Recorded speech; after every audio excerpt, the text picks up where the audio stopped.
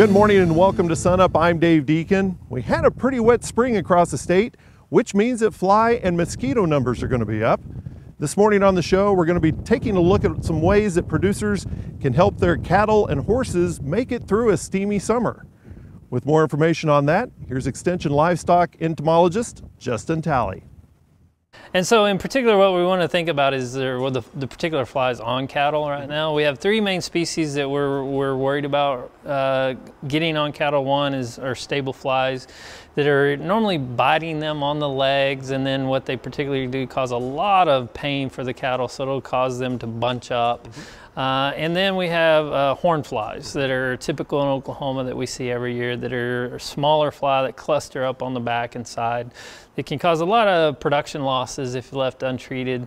And then lastly, we do have a fly in Oklahoma that can transmit a particular pathogen that causes pink eye, and that's known as face fly.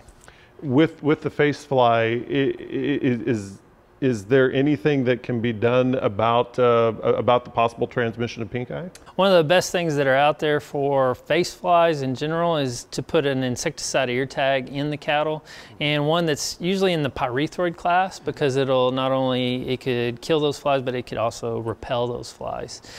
The other thing is just some preventative things that if you have pink eye within your herd, just make sure you're taking some proper sanitation practices when you're handling each animal, so you're not transmitting that pathogen, which is a bacteria, and so it's a bacteria that causes pink eye, known as Moraxella bovis. And once you get that bacteria within your herd, sometimes it can just be transmitted from animal to animal, from grass to animal, from just handling the animals. And then flies can be a small component of that. And in particular, face flies are specialists because they have a structure that allows them to scratch the eye a little bit better, more so than a housefly would. And so that's why they're better at transmitting the pathogen that causes pink eye. And in general, we're not too worried about pink eye transmitted by houseflies. You'll see houseflies out there, but if you see a lot of flies that are in and around the face and you start seeing a higher occurrence of pink eye, then you probably need to implement some kind of fly control. There's also been some word about possibility of some mosquito-borne. Yeah, so what we certainly need to be concerned with this year is the amount of mosquitoes that are out there. In particular for horse owners, you need to make sure you're up to date on your boosters with the West Nile virus vaccinations. And we have mosquitoes that are not only active year to year, but we'll probably have an abundance of mosquitoes, especially as it warms up and dries out a little bit. Because the excessive rain, there's not a lot of mosquitoes, but when that excessive rain starts to dry down and there's pockets of standing water, then that's when our mosquito population can really be prolific and cause some issues with West Nile virus, especially among horses. Is there anything that producers can do to control the mosquitoes aside from just flipping a bird feeder or whatever? Yeah, so the biggest thing about mosquitoes in and around horse operations is that try to find those breeding sources. So standing water, if there's standing water, you need to either treat that water with a larvicide or get rid of that water. Think about where the mosquitoes could be resting. And so if you have a lot of weeds, broadleaf weeds around your barn, your horse barn, or around horse stalls, then it's harboring mosquito resting sites and a lot of people aren't thinking about that because they don't necessarily see it. And it's really ineffective to treat those other than just getting rid of the weeds. Okay, thank you very much, Dr. Justin Talley, Extension Livestock Entomologist with Oklahoma State University.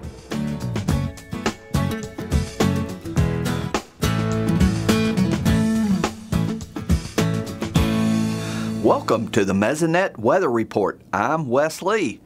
It was another very hot stretch for Oklahomans to endure this past week. Many parts of western Oklahoma reached 100 on Tuesday, as indicated by the red in this state map. Those that didn't reach the century mark were not far behind. The temperatures alone would be more tolerable if it wasn't for the added humidity left over from all the spring rain. This chart shows the smooth, average, maximum relative humidity levels as compared to the long-term average. Every day above the zero line would be higher than what was expected. There has been only 2 weeks all year that came in below the line, one in late March and another in middle April. Adding temperature and humidity gives us the heat index or felt temperature. On July 16th, the numbers reached the oppressive teen range. The highest was recorded at 116 at Antlers, but Tishomingo was just 1 degree behind. A break is not expected until early next week. There is one crop, cotton, that is appreciative of this heat. Due to a wet, cool start, it needed a heat boost to catch up. This degree day table for Altus shows that is exactly what has happened. On Tuesday, they reached 1,175, right in line with the 5-year average. Now here's Gary reminiscing about past rainfall. Thanks, Wes, and good morning, everyone. Well, I'm afraid we have something to discuss that we've really been able to avoid for the last couple of months, and that's the U.S. Drought Monitor. So let's get straight to that new map and see what we have. Now, it's going to be really hard to see, but if you get really close to your TV, you can just tell a little bit of that yellow, abnormally dry color down in far southwestern Oklahoma, but it is a start of something that we're going to have to watch over the next few weeks now that we're into the heat and the rainfall is pretty much shut off. Now, speaking of that rainfall, if we look at the Mesonet map for the last 30 days, we see eastern Oklahoma has generally had some really good rains from 4 to as many as 10 inches in some places. So good rains across that area. As you go further to the west though, it drops down to 2 inches or less in most locations. Now if you look at that same time period for the percent of normal rainfall, what we'd normally expect for this time of the year, the last 30 days, we can see again some above normal rainfall across much of the eastern third of the state. But as you go to the west, we drop down below 75% of normal. So this dry weather and heat is having an impact on the soil moisture. If we look at the 10-inch fractional water index, 1 is basically wet, 0 is all the way dry. We see the areas across western Oklahoma that soil is down to the very dry conditions, less than 0.2 down across southwest Oklahoma, and then scattered around other areas, including the Oklahoma Panhandle. So that soil is beginning to dry out as well. Impacts from the lack of rainfall and the tremendous heat that we're seeing over the last week or so. We are expected to get a little bit cooler early next week, but we'll have to see what happens from that point to see if we need to put more color on this drought monitor map or maybe back it off a little bit. But we'll keep an eye on it. And that's it for this time. We'll see you next time on the Mesonet Weather Report.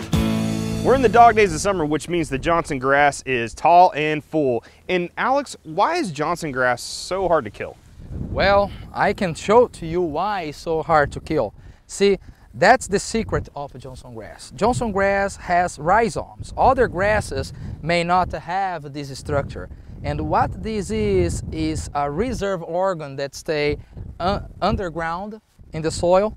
And what happens is all the time that you spray something or you mow or you graze, what's going to happen is the plant's going to come up back from new shoots, as you can see here, bringing it up again, more stems and leaves. So that's why it's so hard to kill. You kill and it will come back because it has the energy down there. So when it comes to management, obviously there's a lot of different options that producers have to choose from. Let's kind of talk about some of those management. Okay, I would start with grazing as management to control Johnson grass. It's pretty common when you see a kind of a pasture that is being intensively grazed, where there is no Johnson grass, but you look just over the fence and there are some Johnson grass. That happens because if you keep the cattle there all the time, this is an ice cream plant. The cattle you love to graze Johnson grass. So what happens is, as soon as come new shoots, the animal is going to come and graze them, and so we start to starve the rhizomes and the plants will disappear over time. So the second option would be mowing. If you constantly keep mowing, when you see that the new leaves come and you keep mowing, you are going to be doing the same, starving the rhizomes. But mowing might be expensive also. So that's where we can go with some chemical and control by applying some herbicides. There are different herbicides labeled to control Johnson grass. However, we know that glyphosate is a very, I would say, economical way to control, but also can harm, for instance, the Bermuda grass, the other warm season desirable fodders that we have there. So that's where I think that wicking Johnson grass with glyphosate is a very good and viable option. So let's talk about that. What exactly is wicking? Well, wicking, I would say that's a selective way to control a specific weed. For instance, as I mentioned, as you can see here, we have the Bermuda grass and also you have the Johnson grass. If you come here and you spray the herbicide, in this case glyphosate, you harm our Bermuda grass as well, and you don't want that.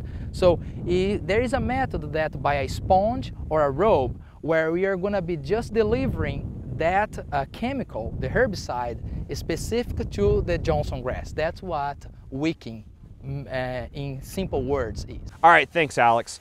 For more information on controlling Johnson grass using herbicides, here's our extension weed specialist, Misha Manuchehri. Yeah, so there's a number of herbicides that we can apply post-emergence in Bermuda grass to control Johnson grass. One of the more effective products is glyphosate. However, it also can injure the Bermuda, so we're always trying to balance weed control with not injuring our target crop or plant. So one thing that we can do to minimize the injury with Bermuda but still have that effective glyphosate is to wick it on. So it's a very manual process. There's all different kinds of applicators. Folks make their own, they can purchase them. Usually you see a rope or some kind of sponge, and basically you fill up a tube, it's usually made of PVC pipe, with your solution. Those rates start at 1/3 glyphosate to water, so a 33% solution, and you mix it up in that tube and you let those wicks get concentrated and you touch the plants. Glyphosate moves in living tissue, and so once we have contact, we get absorption and movement.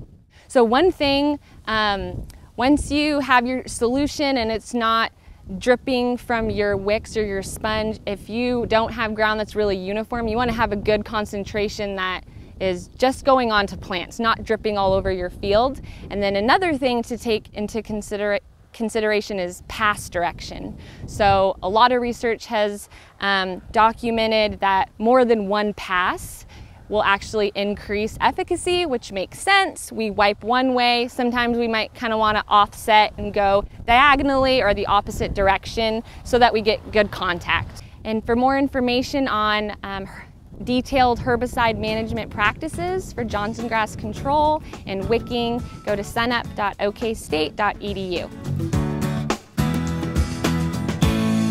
It's summertime, and that means Derrell's been on adventures. And Derrell, you've been all over the country. How do conditions look where you've been traveling? Well, over the last month or so, I've traveled from here up through Wyoming into Montana, a little bit over in Idaho, and then back across Nebraska on the way home. You know, I guess the word that comes to mind, of course, is green. We've had lots of moisture. Forage conditions look very good in many places. So much so that hay production has been a challenge, and that's probably the biggest thing I've seen. Hay production's been delayed in many cases because of excess moisture. Challenges of getting it up, both quantity and quality is going to be a little bit of an issue. Corn conditions that I've seen in you know, central and western Nebraska vary a lot, from just above knee high to shoulder high. So we're going to see a widely variable corn crop as we reach or move towards maturity here later in the summer. As we are here in the southern Great Plains, it is green, and they're cutting hay right now. Do you think that hay stocks will remain, you know, moderate throughout the season? You know, there's a lot of concern right now about hay conditions. We started the year with very low hay stocks nationally, and you know, the dairy industry is probably the first to be concerned. They're concerned about both quantity and quality of hay, and there have been lots of challenges in many regions in terms of hay production. So I think it's something we have to keep an eye on. Beef cattle, of course, use a wider variety of qualities of hay, so it'll be something we have to really watch from a nutritional standpoint next fall. Had some good news last week in the price of cattle. Had a little bit of positive movement there. What's driving that? Well, I think there's several things going on again. This cattle market's kind of trying to find some direction. Some of it's coming out of the fact that both the live and feeder cattle futures have gone through a fairly serious correction, arguably a little bit overdone, so it was probably time for a little bit of bounce in that. You know, feeder cattle, again, with the corn market kind of weighing on it, and this futures market sort of weighing on it, have moved counter-seasonally lower, especially for the heavy feeder cattle. They normally move higher through the summer and peak in late July or in August. We may be back on track to see a little bit of that seasonal pattern here as we go forward. Fed cattle, you know, it's probably a little early to be sure we've got a summer low in. That usually doesn't happen till late August or Labor Day, but it could be. And so I think, again, we kind of watch going forward. We still got some hot summer doldrums here to get through, you know, from that standpoint before we can really see our way into kind of what those fall markets are going to look like. Well, you did talk about that a little bit, and let's drill down a little bit to the most recent part of it. July 4th, we made it through there. How does beef look as we move forward? You know, from a demand standpoint, it's also been a bit of a challenge and certainly an unknown this year. By and large, we have not had good grilling weather this year. Summer seems to finally be here, but it's only just recently arrived. So, you know, box beef prices peaked early in April, dropped seasonally, and they're normally dropping this time of the year.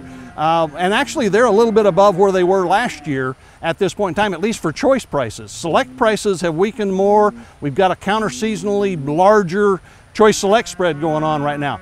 So again, there's a lot of uncertainty. The latest trade data was generally positive. Exports were about equal to last year for the first time this year, not being lower. But again, on a product by product basis, there's still a lot of uncertainty about what's going on in those markets. So I think all of these cattle and beef markets are kind of looking for a little sense of direction here through the heat of the summer. Globally speaking, is there any opportunity for growth in the beef markets? Well, I think all of the protein markets are still waiting to kind of see how this situation in China plays out with African swine fever. Clearly there's going to be a deficit of protein in China. The pork industry in the U.S. continues to expand. We've got large supplies, and we've been anticipating, even with the tariffs in place, that there would be more demand from China. Hasn't really materialized, at least not in a sustained way yet. So we've got some extra pork weighing on the market right now in the U.S. Wholesale pork values are weakening. That's probably adding some pressure. That said, at some point in time, there is going to be more direct and indirect opportunities for protein markets, including beef, as a result of the situation in China. Okay, thank you very much. Derrell Peel, Livestock Marketing Specialist here at Oklahoma State University.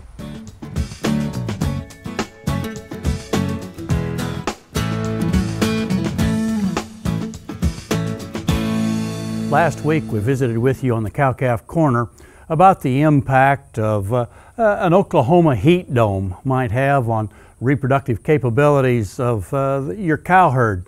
I thought this week and again next week we'd go into more detail about what impacts these high ambient temperatures have on cattle. First of all, this week let's look at the male side, or the impact of consistent hot summer days might have on bull and bull fertility. Research has been done for a number of years, clear back into the 60s, but more recently here in Oklahoma, some work was done in the late 70s, early 80s, looking specifically at the impact of heat stress on bulls and bull fertility. If you look at this particular graphic, this shows basically what happens when a set of bulls, half of which are left in a normal, very comfortable 73-degree environment over the 16-week period of this study, compared with the other half of the bulls that were exposed to each day 8 hours of 95 degrees, and then the other 16 hours of the day they had roughly 87 degrees around them. Those that had that hot temperature consistently for 8 weeks, you can see what happens to their semen quality and therefore the bull fertility. It drops consistently from having semen motility of up around 75% clear down to less than 50%. Once those bulls were put back into a very comfortable 73-degree environment, it took them 8 more weeks to return to normal fertility as compared to their counterparts that were left in that comfortable environment. So this tells me again that we want to really think about breeding seasons for cattle in Oklahoma. From the bull side, we know that heat stress can reduce bull fertility and have a real impact on the percentage of cows that get bred in that period of time. Plus, if we have that heat stress that causes some insult to that bull, then it's going to take another 8 weeks for him to return to total normalcy in terms of his fertility. I'll emphasize to you that this is not an all or none situation. It's a change in the percentage of the cows that these bulls get bred in that particular period of time. But it's a percentage that goes in the wrong direction and can certainly affect our bottom line. Hey, we look forward to visiting with you again next week as we'll visit more about the impact of heat stress on beef cattle here in Oklahoma. Well, it's starting to dry out across the state, but we're still feeling the effects of the rain and the recent flooding. And Kris, some of the effects that we're feeling that from is from hay. Sure. So our hay producers, it took a lot longer to get into the hay fields for the first cutting just because the fields were so wet, which is now backed up their second cutting. And so our horse owners really need to think about maybe their hay supplies or their normal supplier may not actually produce as much this year as in years past. And what about the hay that had already been cut that had maybe been laying out in the fields? We all saw the pictures of, flooding just all the way up to the tops of them. Oh, sure. I know when I was driving around, you would see hay bales that were half submerged in the floodwaters. And so we really encourage, but do not feed those as a food supply for animals. We don't know what contaminants are actually in those floodwaters. So all of that moisture content too and the fermentation that would have taken place in the spoilage, those aren't going to be suitable feedstuffs anymore. And even though they're not suitable feedstuff, they're actually not really safe for humans as well. If they're, they're affecting the animal, they probably affect us as well. Well, yeah, even if we're not talking about hay that was saturated, like standing halfway deep, even if it was really, really wet, you probably have a pretty good chance there are molds in there, spores that can really affect animal health. So you may see decreased performance with them if they're trying to eat moldy feed. If animals are inside moldy feed, that's really hard on their respiratory systems. And yes, our humans, if you're having to handle that a lot, it can affect you too. In regards of disposal of that hay that's just laying out in the field, what should people do? So that's a good question because, right now we're harvesting hay and they need to put those round bales up and need to get those old spoiled bales out of the way. So there's a couple different avenues. It actually is good compost material, so you can think about composting that hay. We'd encourage people to maybe even find some folks that need hay for composting. Our bigger farms that might compost their mortalities, this is a great use of that carbon source to help them out. Also for construction where they're trying to deal with erosion, roadways, etc. So there actually may be people out there that find some value in your spoiled hay. So because of all of our, strange weather conditions this year, people really do need to be thinking about their hay supply, even if you weren't in the middle of the flooding zone. So just my own personal story, the gentleman that I get my hay from every year, I picked up some hay because I knew it's probably time to start calling ahead. And he has nowhere near the amount of hay already put up this time of year now as compared to years in the past. So people really need to think about that and don't just put it off until later when you have to buy your hay supply through the winter. You may need to be thinking about increased prices, supply, and certainly as we go down the road, we may need to think about alternative forage sources. All righty, thanks, Kris. Kris Hiney, Extension Equine Specialist here at Oklahoma State University.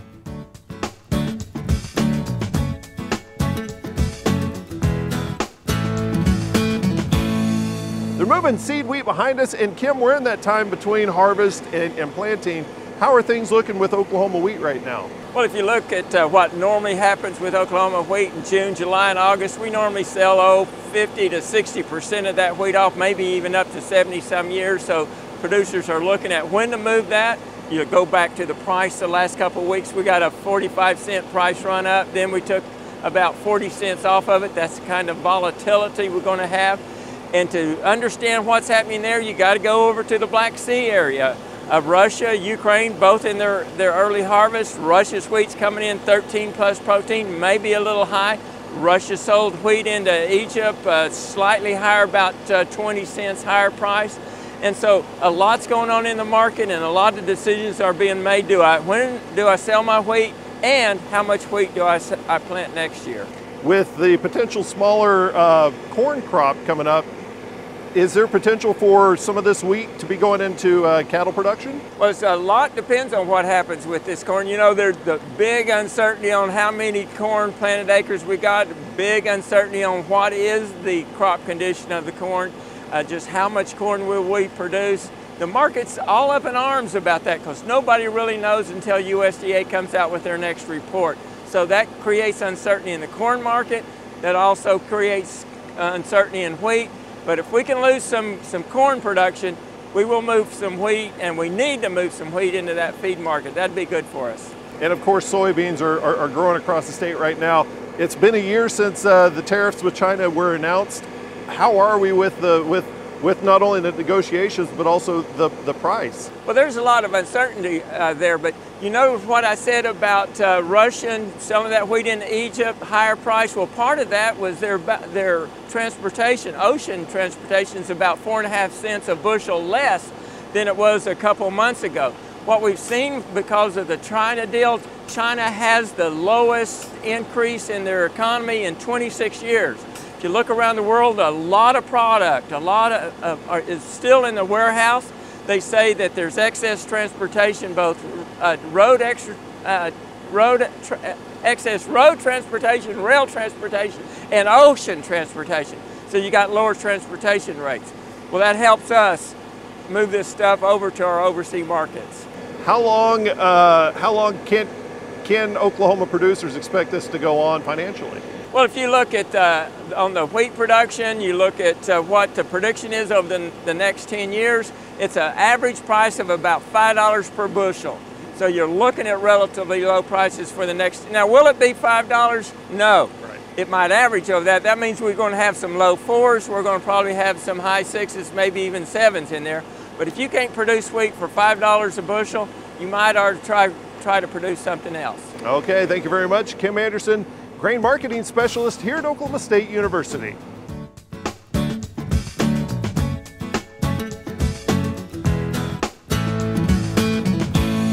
Well, that does it for us this week on SUNUP. If there was something on the show that you'd like to learn more about, visit our website, sunup.okstate.edu. And while you're there, check out our social media. I'm Dave Deacon. Remember, Oklahoma agriculture starts at SUNUP.